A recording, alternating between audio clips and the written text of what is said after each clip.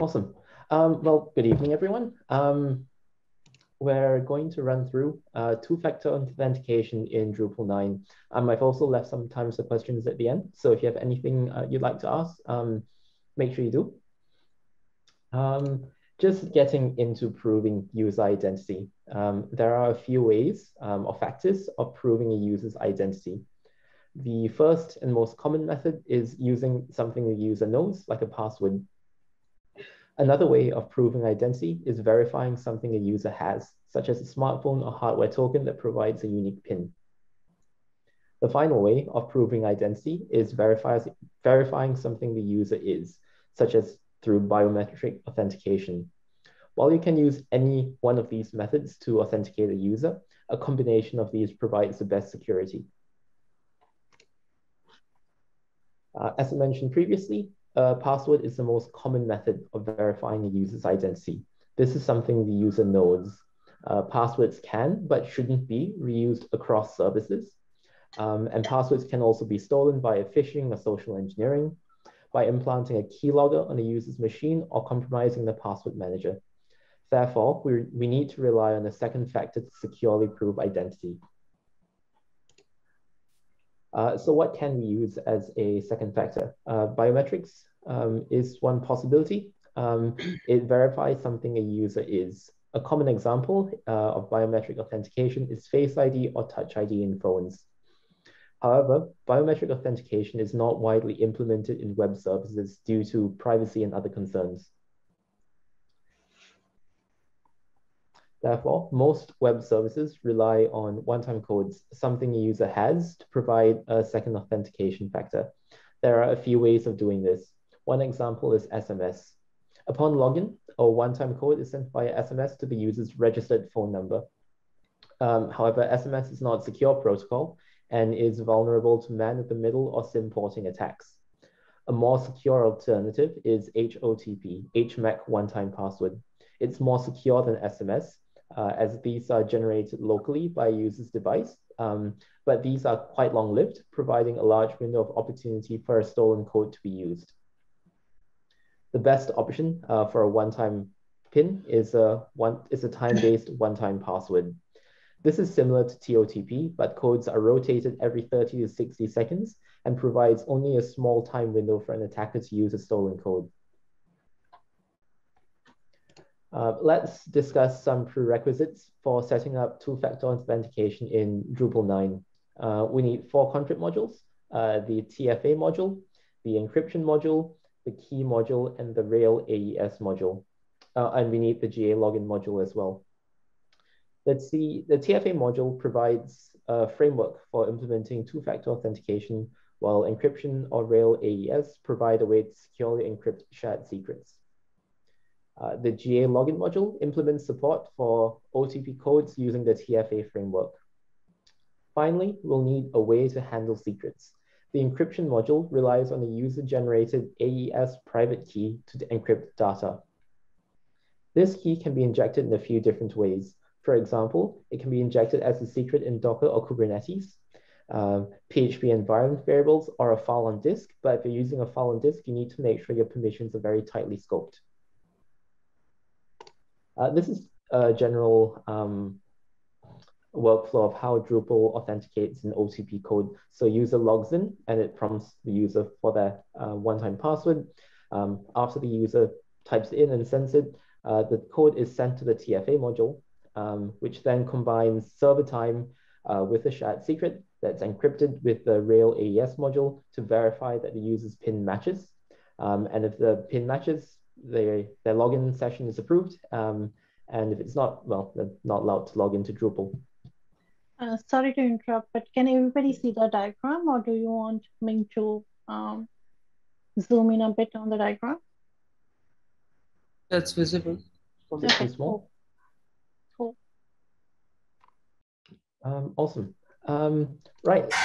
So this is what I went through earlier with the diagram. And now I'll be showing you a demo of how one could set up two-factor authentication in Drupal 9.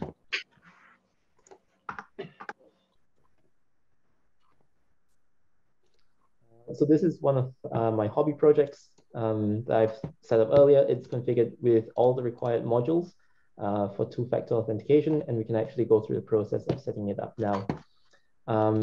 So as explained earlier, we'll need a private key, which can be generated using an OpenSSL command.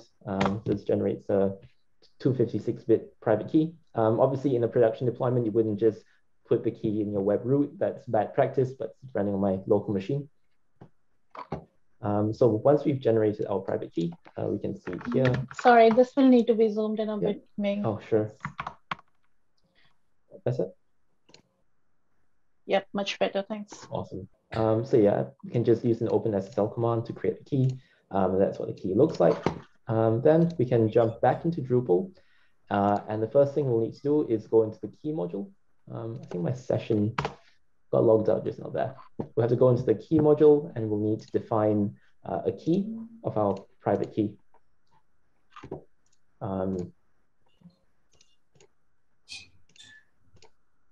Our key is a file on disk, so we can just grab the path to the key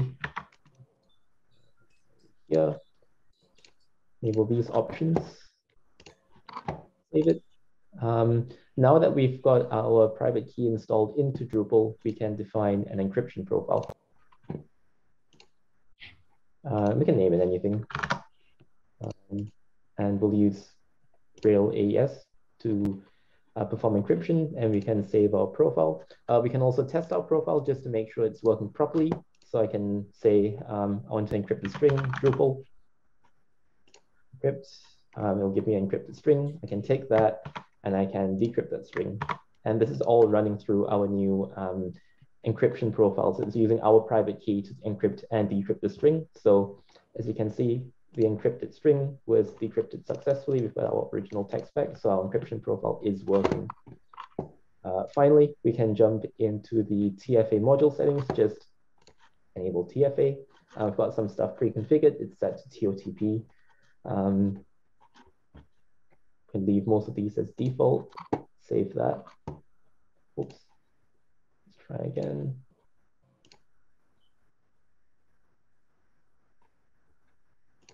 I got logged out just now, so I think it invalidates all these forms.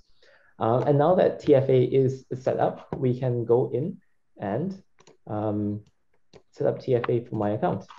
So it's just in the security tab, set up application, my password.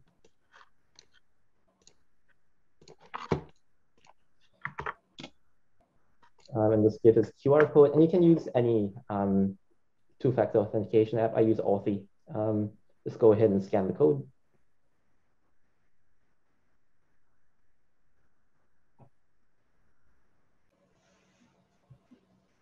It can take a while.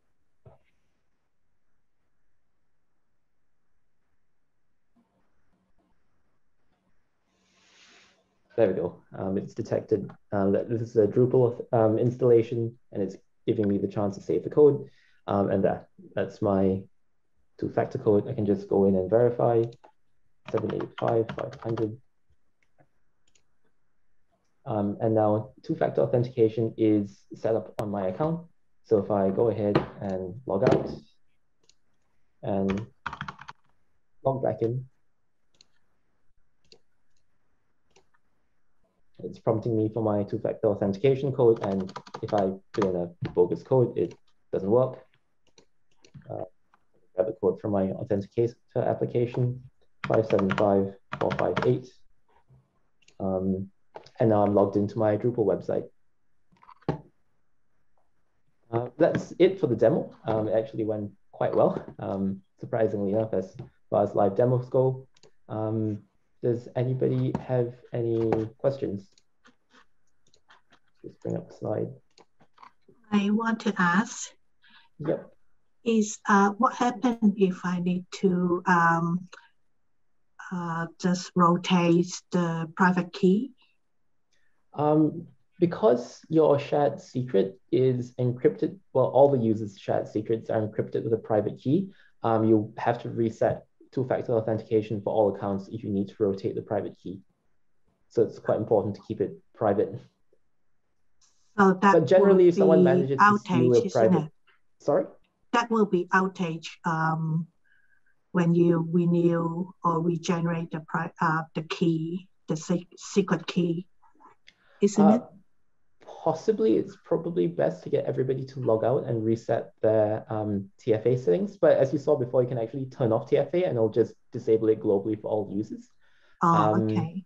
But yeah, no, updating your private key does involve a reset.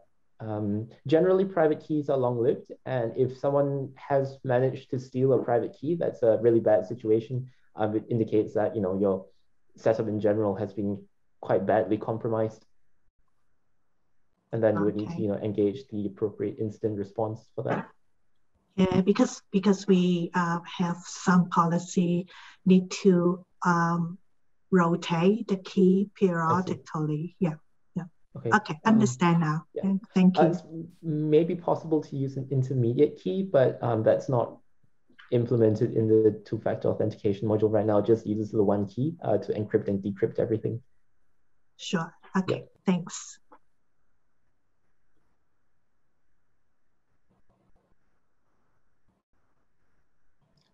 Any other questions? Oh, sorry, my doorbell has gone off, but thank you very much for the demo. For having me. Sorry, I will be right back. Stop recording.